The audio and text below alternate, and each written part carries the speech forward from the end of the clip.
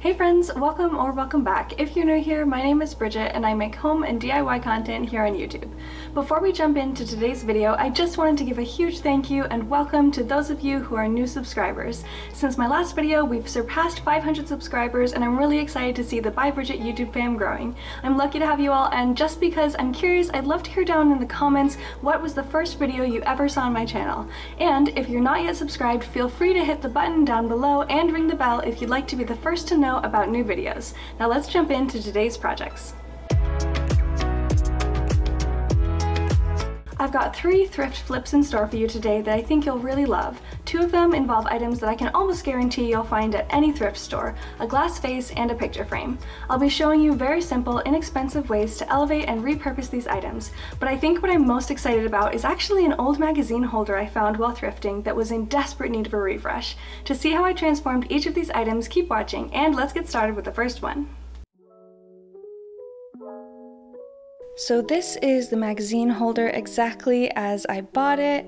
You can see that it was $15 and it's in pretty rough shape. I mean, this fabric here has tons of stains and stuff, and I am not a fan of the material or, of course, the fact that it just says magazines in this font. I don't really love it.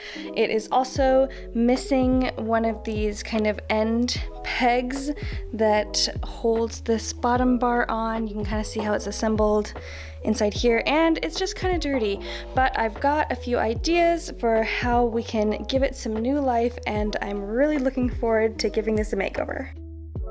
The first step, of course, is to disassemble the entire magazine holder, which was very straightforward. All I had to do was unscrew each of the pegs on the ends and slide the dowels out.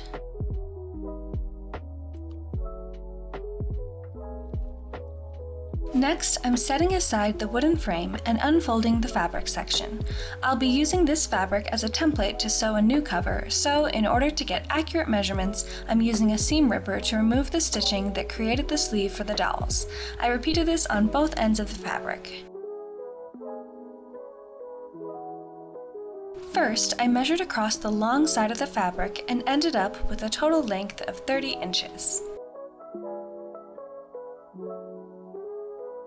Then I measured from crease to crease where the fabric had been folded over and got a measurement of 26.5 inches. Finally, I measured the width of the fabric and added a ½ inch for seam allowance for a total of 15.5 inches. If you watched my pre-YouTube DIY home tour video, you might recognize this fabric. I originally bought it to reupholster my ottoman, but I ended up having enough extra to use it in several other projects since then.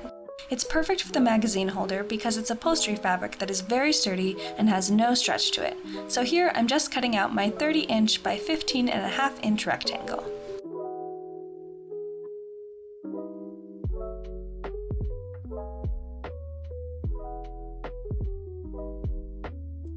Here's where that ½ inch seam allowance comes in. I'm using 1/4 inch double-sided Wonder Tape along each of the long sides. This tape is perfect for ensuring an even edge seam while you sew. It's also water soluble, so any stiffness dissolves in just one wash. For this project, I don't mind the stiff edge, but for clothing garments, I'd recommend washing it out before wearing. And don't worry, I'll be sure to link the tape below. I taped the opposite side as well, added a few quilting clips to hold it in place since the fabric is fairly stiff, and then I sewed 1/8 of an inch in from each edge. If you don't have thread that matches the fabric perfectly, a good rule of thumb is to use thread slightly darker than the fabric, since lighter thread tends to stand out, but darker thread is less noticeable to the naked eye. When the edges are sewn, I'm making a small mark halfway down the fabric at 15 inches. Then I'm dividing the crease to crease measurement from before, that was 26.5 inches, by 2 and folding over the new fabric at the 13.25 inch mark on both sides, clipping it into place so that I can sew the dowel sleeves at either end.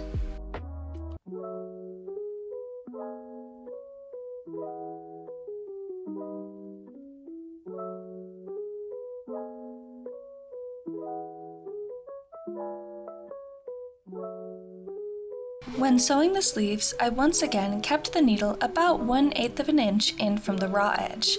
Because this fabric doesn't fray, I wasn't worried about raw edges showing on the inside of the magazine holder.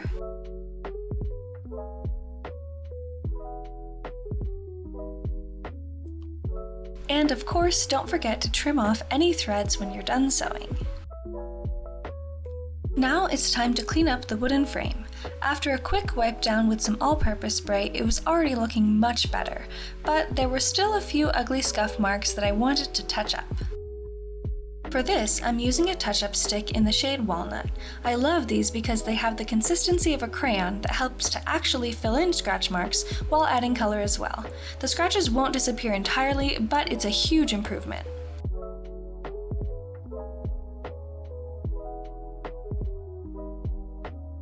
Next, I need to make a new peg to replace the one that was missing, so I'm using an existing one to mark off the length I need on a dowel before cutting it down to size.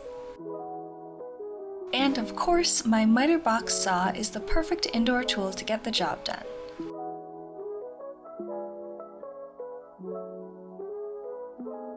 The dowel is a bit rough, so I'm quickly sanding down the edges by hand using 220 grit sandpaper.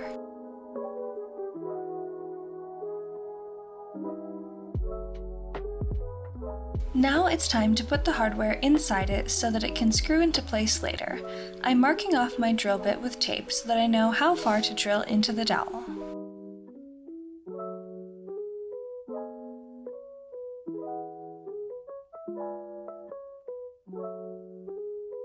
When the hole is drilled, I'm adding a bit of wood glue inside it before screwing in the hardware slightly by hand.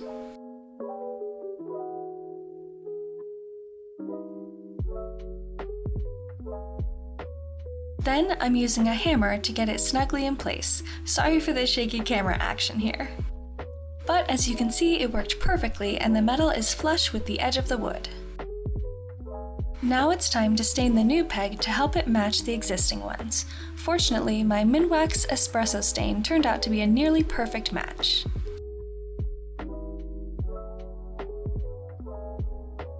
When the stain has dried, I'm painting on one good coat of polyurethane to give it a glossy finish.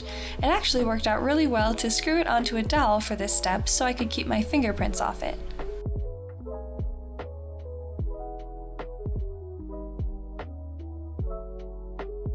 As you can see, the side panels are a bit banged up on the sides that were facing outward, so I decided to turn those around to the inside and have the smooth sides exposed when I reassembled the entire magazine holder. The assembly is pretty self-explanatory, and it was so gratifying to see everything fit together perfectly.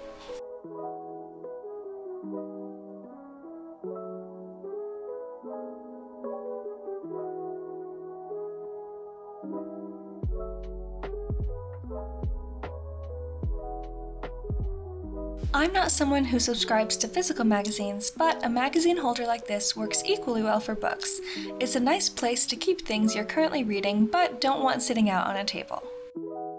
Since I used fabric I already have in my living room, this new piece will tie together beautifully and be the perfect place for me to keep some of the piano sheet music and books I play from most frequently.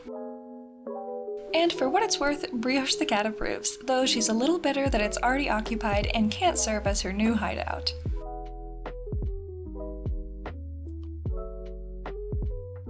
For our second thrift flip, I'm starting off with this $2 cylindrical vase, which I'm thoroughly cleaning to prepare it for contact paper. I'll be using this faux wood paper I already had on hand, but first I need the measurements of the vase. The height was about 27 centimeters, but I rounded up to 28 to give me a little wiggle room. Then I measured the circumference of the vase, which was ironically also 28 centimeters.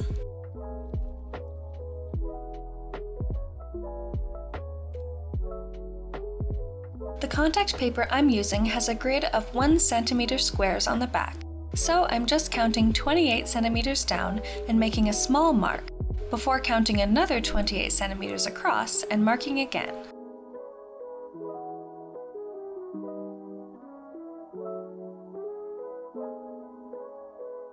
Because I want my cut lines to be perfectly straight, I'm using a ruler to extend my markings across the contact paper's backing before cutting out my 28 by 28 centimeter square.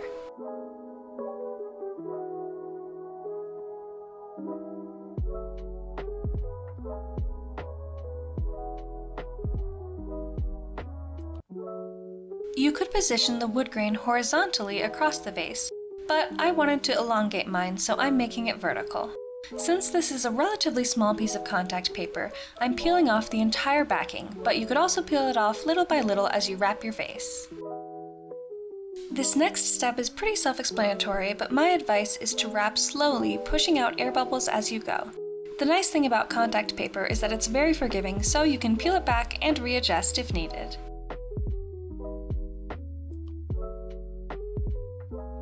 There are two methods of cleaning up the edges. In this first one, I'm cutting slits every centimeter or so along the bottom of the vase, then folding them down one by one. You might notice very small ridges if you look closely, but they're subtle enough that it didn't bother me.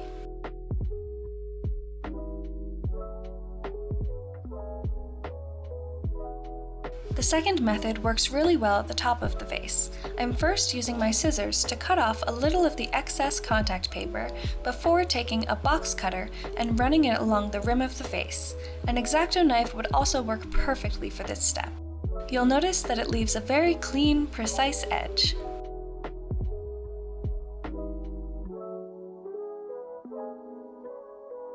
And believe it or not, that's it! This is an extremely fast, satisfying way to upgrade those vases we always see at thrift stores. I love that the customizations are as limitless as the types of contact paper out there. This would look equally beautiful with a faux marble, in my opinion. I think dried florals or pampas grass would be lovely for a vase like this, but you know me, I had to use it as a propagation vessel for my Monstera Deliciosa cutting.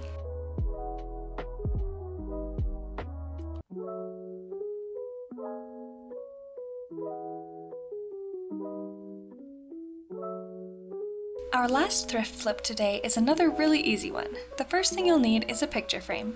I'd recommend finding one with minimal texture since we'll be painting it. After removing the glass and backing, I'm mixing up some paint and baking soda in a ratio of about 4 parts paint to 1 part baking soda. You can play around with the proportions depending on how grainy you like it. Then you'll paint it directly onto the frame. I love this mixture because it doesn't require priming and it adheres really well to any surface, even this smooth metal. It doesn't matter what type of paint you use either. You could use acrylic or some regular paint from the hardware store like I have here.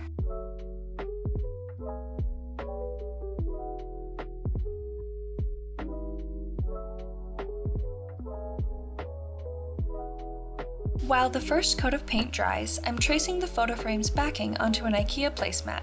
This particular one is discontinued, but you could use any stiff woven material for this step, such as rattan or cane. I'm then cutting along my traced line to get a rectangle that will fit the frame perfectly.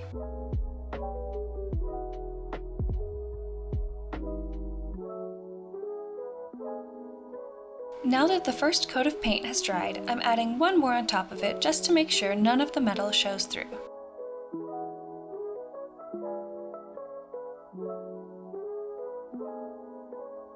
When the second coat has dried, I'm flipping the frame over and adding a layer of Gorilla Hot Glue to the inside edge of the frame. You'll want to work quickly and press the woven material into place before the glue dries. I also added a little extra glue on top. Don't worry too much about how the back of the frame looks since it won't be visible.